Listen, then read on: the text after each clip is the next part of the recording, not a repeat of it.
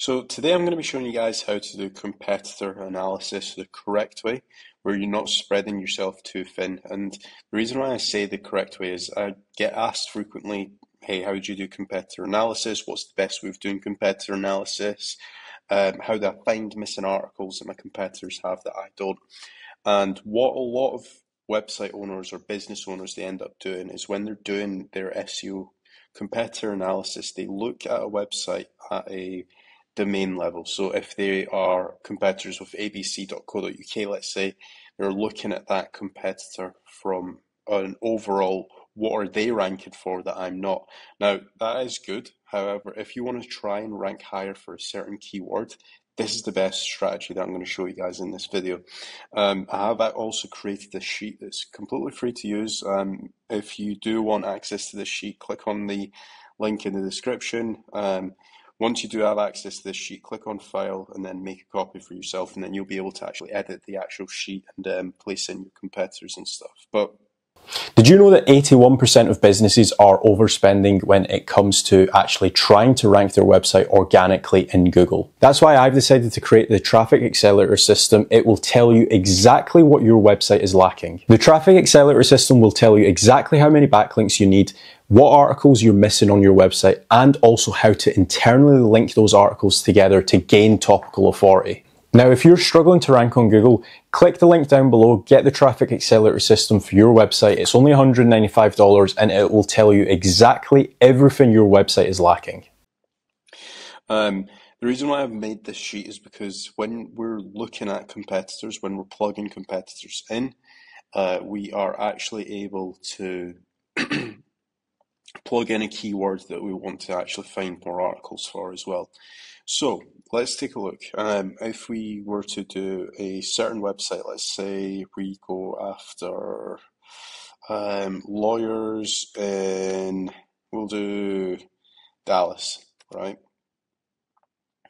What we want to find is a competitor of ours. Let's just say, for example, that let's go with dallascounty.org.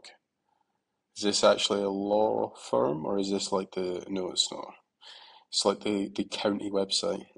We will go after, do you know what, we'll go after one of the guys in the map pack. It completely doesn't matter. So these guys, Bailey and Galen, attorney at law, right? So they've got different practice areas. So like what they're actually doing the actual law for, so if it's personal injury, so on and so forth. The reason why I always like going back to law websites is because their SEO is pretty decent. So if I show you guys a reverse competitor analysis on a fairly well-ranked website, it should be fairly easy for you guys to replicate this within your industry as well, right? So what we want to do first is find their actual sitemap. Now, the best way that you can obviously do that is if you go to robots.txt. Typically speaking, I say typically, and they don't actually have one. Typically speaking, if you go to the robots.txt, they will actually have a link to their sitemap. Let's just go to quickly positions 2 and 3 as well, see if these guys have it. I will show you guys an example. Robots.txt. So sitemap, this is the actual sitemap index here. If we just copy that, you should see all of their actual posts. So what we want to try to find is their actual pages or their posts. Let's just click on this. So they've got injury lawyer sitemap. So yeah, they've got all of their actual posts within here. We can copy that. If you click on a website and they don't have a actual sitemap in the robots.txt, what you can do is you can do sitemap.xml, and sometimes this will load up the actual sitemap. If we're lucky, yes, we have got it here. And if we go to their posts, for example, right? So we can just copy this first sitemap and then paste it into our article finder. And basically, if you go to column A2, you've got two sections that you want to fill out. Section number one is obviously the actual sitemap that we're looking at, and then section number two is the keyword that we want to take a look at. So, for example, if we wanted to rank higher for personal injury lawyers, we could do, for example, injury as the actual keyword, or if we wanted to rank higher for accident lawyers, we can obviously put in accident. And then what this does, this script will only show you articles that they have on their website to do with accidents. So if we take a look here, right, where you've got what to do after a car accident, common causes of pedestrian accidents in the fall, accidents caused by truck driver fatigue, common traffic violations that lead to motor vehicle accidents. Now, if we were to just remove the actual keyword here where it's got accident, if we just remove that, this is going to show us the entire sitemap.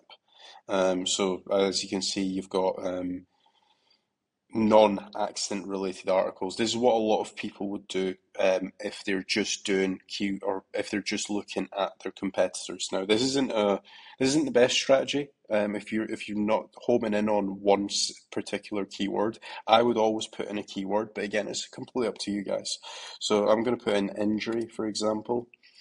And we're probably going to get some injury related articles. So, for example, how long do I have to file a personal injury claim, so on and so forth. Now, once you actually have got a list of articles here, right, let's say, for example, we decide to do these three, that, we'll do this, we'll do these as well, right?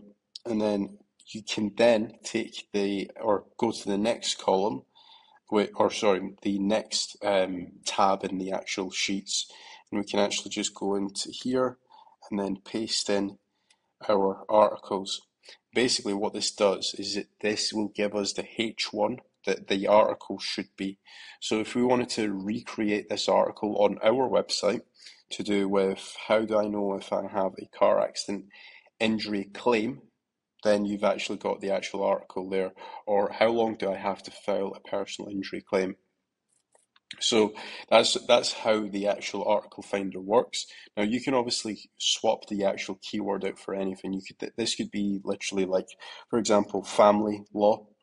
If we wanted to rank higher for family lawyers in Dallas, we could definitely do more articles on family law. One thing to bear in mind about this sheet is that it's only looking at 201 URLs. You might want to just plug in a few other URLs here. So this competitor has 1, 2, 3, 4, 5 sitemaps. So you've got 5 different sitemaps that you can take a look at. Like, for example, if we were to take a look at sitemap 2,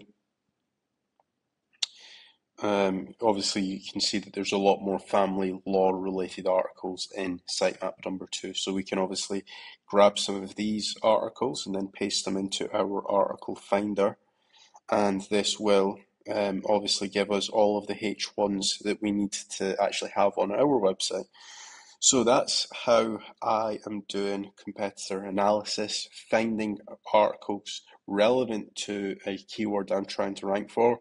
The next step after this would obviously be actually writing the articles and uploading them, and also doing the internal linking from these articles to our primary keyword. So if we have a article on our website to do with personal injury lawyers in Dallas, we would obviously want to internal link all of these personal injury law related articles to that page. If we have a service-based page talking about family lawyers in Dallas, we would obviously want to internally link, or first of all, upload these articles, get them rewritten, and then internally link these back up to our family law in Dallas page. So that's how I'm doing competitor analysis. Like what I mentioned before, this sheet is completely free. It's got a little custom prompt within here that will allow you to actually put in a certain keyword and it will filter through all of the actual articles within your competitor's sitemap. So SEO's become a lot easier with this actual with this sheet. If you guys have enjoyed this video, please remember to leave a like as always. And if you guys do want a free growth strategy call for your website, make sure to check out carriageslash.com, fill in the contact form, and I will get back to you. Thanks.